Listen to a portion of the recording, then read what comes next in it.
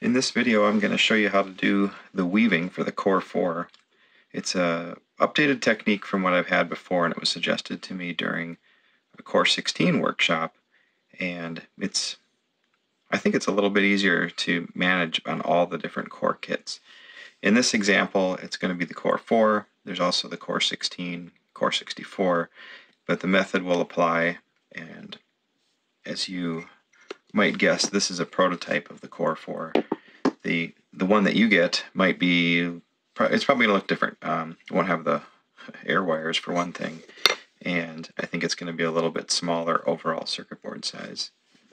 The tools that you need are a soldering pencil. I'm not going to show the soldering, but that is all done on the back side at each of these joints.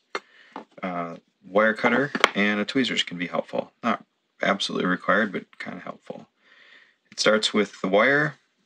The core is here, and then the screen protector, I'll show you how that gets installed, and then the connector here goes on the bottom side, and that's the final step. Just easier to work on all of this when it's flat. This, of course, is the stylus. I'll just mention that these slide together. Careful snapping them apart. You can sand off the burrs if you'd like. And then this slides together, and it captures these two magnets inside here. I suggest soldering a couple of joints up here, these intersections, and then maybe to here with the magnets in there. And as you work your way down, by no means do you need to solder all of these, but start on this end, head towards this end. And as you work your way down there, it'll help keep these little flappy bits in line, and that will prevent the magnets from popping out and sticking to your soldering pencil. If that happens, get them off the soldering pencil immediately, because that heat will destroy the magnetism that's locked up in there. And again, your stylus might be a little bit different too. Anyway, I'll set that off to the side for now, and we'll start with the weaving. I'm going to straighten out the wire first.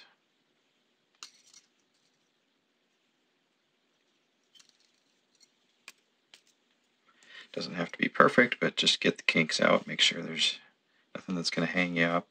And the starting point that I'm going to recommend is in this lower left corner, YL1. I'm just going to put the wire through from the front, and I'm going to put about a ½ inch or so through, and then just fold it over so that it can't pull out real easily. And then I'm just going to take this end of the wire, and in this case I only need to put 2 cores on. It's easier to just work with the cores when you can manage both the wire and the core down low to the work surface. So I'll let those slide on, slide all the way down, so they're down here now. And then I'm going to push this end of the wire through YR1. I'm holding the wire on the back side. And pull this through, keep things running nice and straight. It's not critical that these are in the pockets just yet, but we'll straighten that out. And then I'm going to bend the wire out on this side. I'm going to go out about a ½ inch or so, and then put the wire back in through YR0. And this is really the technique. It's keeping the wire in place for all these and putting the cores on as you need them, and not worrying about the ends of the wire at this point. The reason I'm leaving extra is because it's easier to tension the wires with pulling it with the tweezer while you're heating the solder joint, but it keeps everything together so it's not falling apart while you're trying to weave it. And then we're back to cores. In the case of Core 4, there's just the 4 wires, or 4 cores, I mean. And put those on, let them run all the way down, so they bottomed out down there. Run this end of the wire through YL0.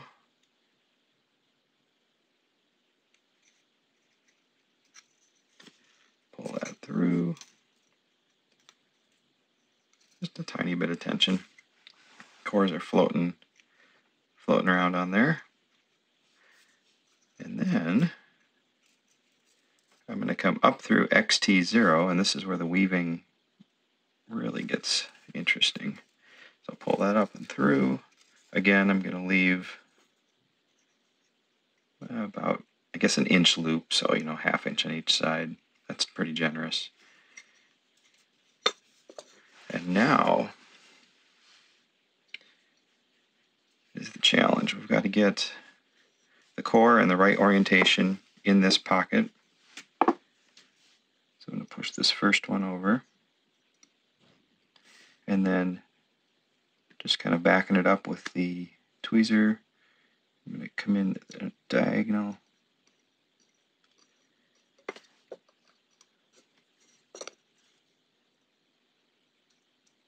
Oh. Trying to do this without magnification, that might be a bad idea. So these are the vertical wires.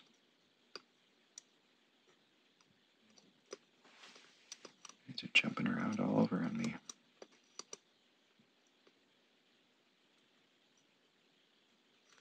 Okay.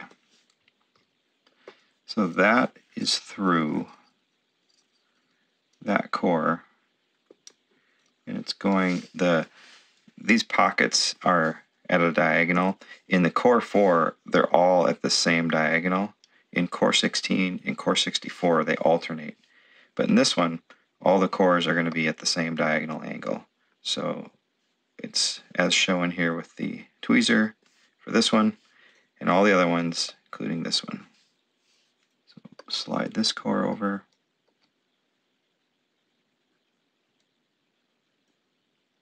And I'm going to attempt to slide this in from this diagonal corner here.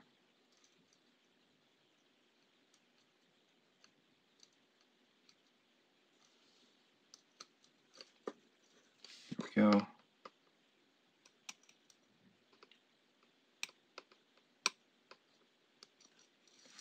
Now pull that all the way through. Gently. I don't want to kink this corner, this edge here when I pull it into position.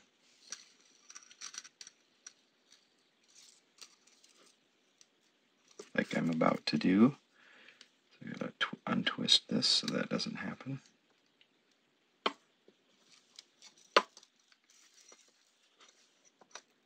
Keep a little tension on that. There. So now that core is in position, and so is that one.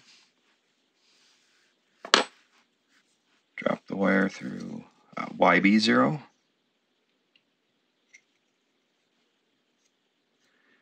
Again, when I go to pull this down, I want to make sure I don't put a kink in it.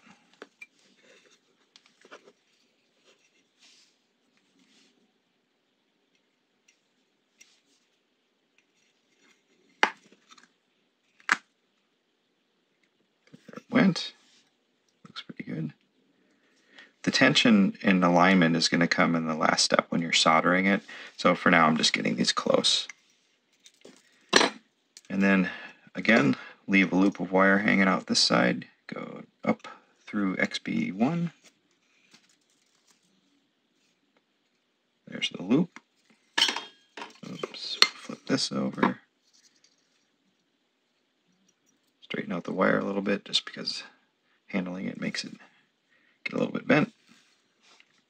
And we're going to try to go through these, keeping that diagonal. So that means I have to come through from that side, like I did, and that one actually went really quickly. Pull it back a little bit, bring the core up, and attempt to get through there. And there we are. Ooh, botched that. Pull back. Move it over. Maybe I can pick it up here.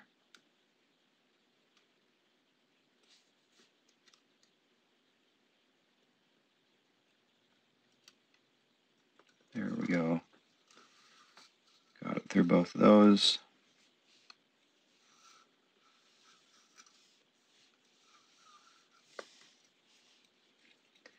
Sometimes a handy way to pull these through without kinking the wire is to put a little bit of, oh, that's funny. Cores are magnetic. Who would have thought? Is hold the wire a little bit taut back here with the tweezer, and then you can pull it, and basically you're making a little pulley here and keeping the tension in line with the wire through the cores as opposed to pulling across the corner of it, which can break the cores actually. So I'll pull this more. There. So that's through. And this little bent end, I'm not too worried about it because I'm just going to shove that through the back side. It'll be in the solder joint, no biggie. Okay, so now verifying that all these cores are in the right orientation, which they are. Drop the tail of the wire through XT1.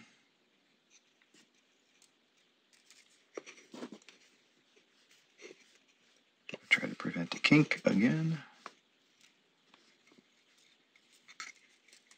Flatten this out.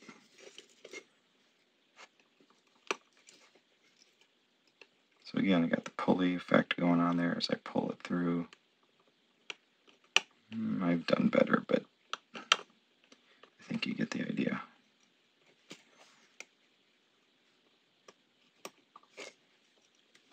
All right. Oh, and this one's still sticking out. A little bit of a kink in it. I'm going to tug a little bit more on the back side. Gently pull that through. There. Now, at this point, all the XY grid is done. I'm just going to cut this about half inch, 15 millimeters, 3/4 of an inch, who knows. Now, all the wires are fanned out in the back. The weaving of the vertical and horizontal wires is done. And the last step is the sense wire, which is diagonal. I just think it's convenient to cut it at that point. And this is going to be pretty simple. Just going to follow this S pattern, snake it through here. If the cores are in the right orientations, they're all the cores now are perpendicular to that wire path. I will start it like this. So I'm going to go up through sense 1. Kind of trivial to pull that through. Again, I'm going to leave about a half inch. All right, holding at the back side, straightening it out. Now, this one is the first diagonal.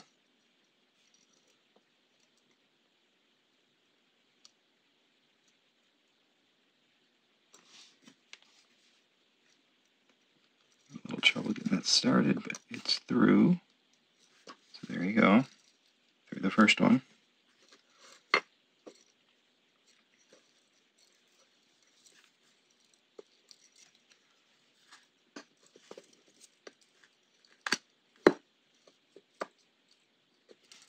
Yeah, there I go, trying to kink this again. As long as you get gentle bends in it, it's pretty easy to straighten this stuff out. You just want to avoid like a real sharp, tight kink. Okay, so now it's following the path here. Just going to loop around in space here and go back through this core.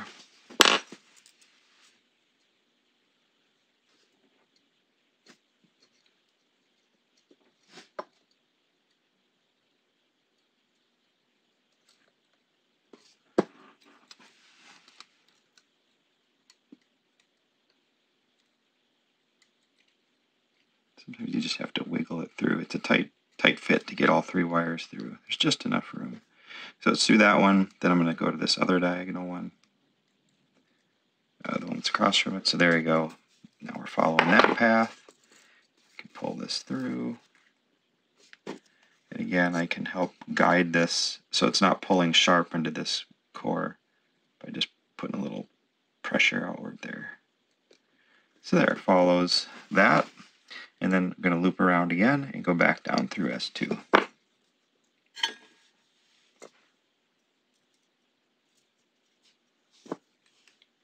This is the last last core.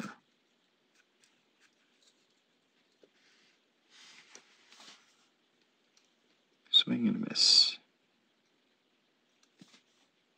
Swing and miss.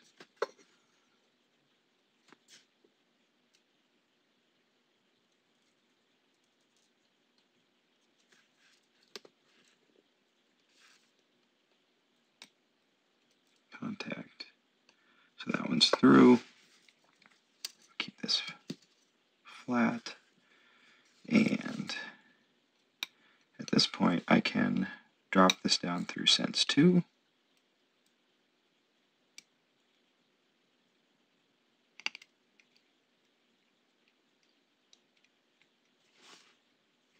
Push enough through to be able to pull it, and I can pull gently through there. Keep this flat.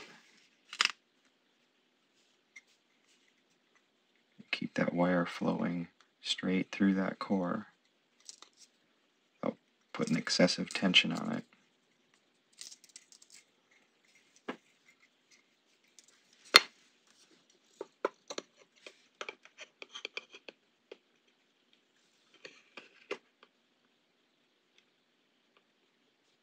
There we go. So that's looped around. I'm just trying to make it look neat and lined up, but it's not that critical. So there we go. Now the cores are woven. Can leave, again, a 1/2 inch sticking out. And flatten that down. And then the final step for all this would be to heat up, solder all these solder joints really well for the grid and the sense wire. Rub the soldering pencil maybe along the sides of the enamel to help it break down the enamel when you're getting the heat in there. You might have to turn up the heat a little bit to do that well. And then I recommend the screen protector here. And the thing that holds the screen protector in is, again, this wire. And in this case, let's straighten it out again. It just is these dashed line diagonals. So put a little bit through here, fold it back, the back side, go down through here, while one, pull that through, then come up, or I'm sorry, not YL1. These are unlabeled. I think your kit will have, this will be a little bit more clear, but it's the outer diagonals that are holding down the screen protector.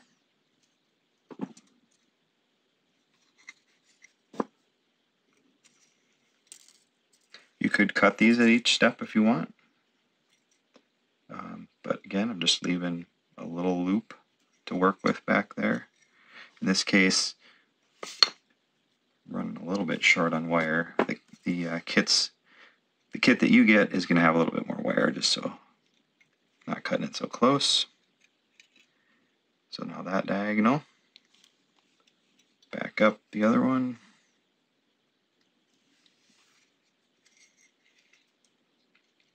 Leave a little loop. Back down. Pull that across. And then for the final one here,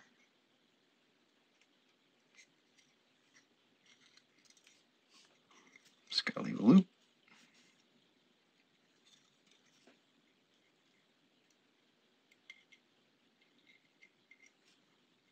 There we go. So those can all get trimmed and tightened down a little bit, and then actually before, I would do the actual core matrix soldering first and then do the screen holder afterwards.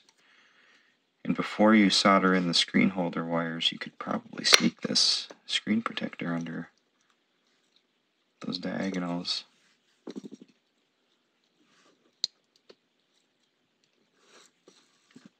Just gives you a little bit more flexibility before you tighten them up. So there's that one. Yeah, see what that did? That pulled that corner out because I needed that flexibility apparently. Push it back into this corner. Try to get it under here without kinking it. I'm going to push these diagonal screen holders out further in the next design too. Make it easier for you. There we go.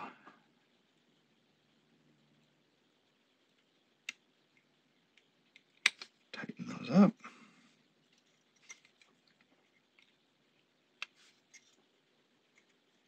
And I think you get the idea. It's all about how careful you want to be with all this stuff. I recommend being careful, but you can do whatever you want. So there we go. These are all in the right positions and everything just needs to be soldered. The male pins for the header here go with the notch on the top. So those are that's gonna get soldered in here. It gets soldered in from the bottom side, but the notch is up. And there is a complete Core 4 SAO.